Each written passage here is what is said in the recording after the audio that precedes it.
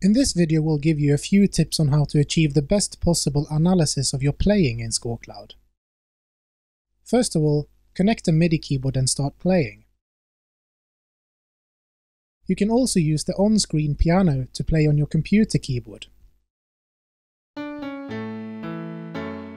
ScoreCloud makes accurate transcriptions regardless type of music.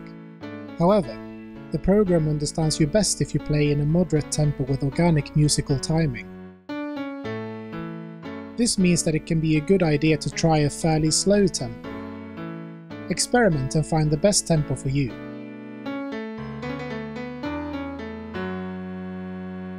When you've finished playing, just press Analyze.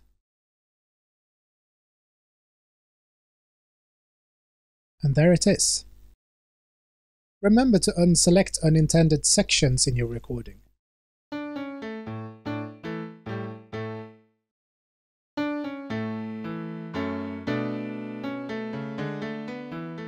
This could, for example, be in the beginning or the end, where you were trying out the keyboard or accidentally pressed a key. If you have a very long piece, try recording it in smaller sections and merging them once they're analyzed.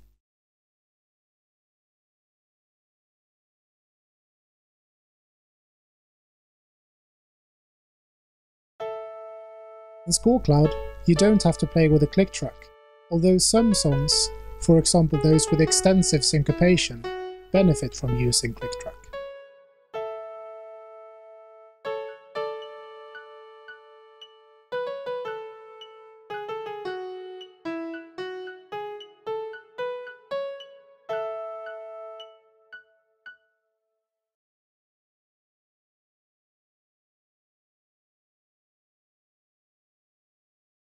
There are a few things that can be good to avoid in order to get a really good analysis. Don't mix free rhythm and tempo. Unselect the free intro. Avoid abrupt tempo shifts.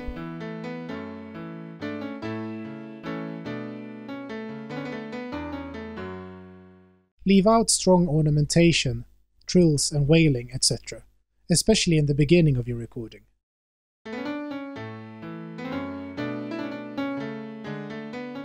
Avoid cutting or extending phrase ends to the extreme.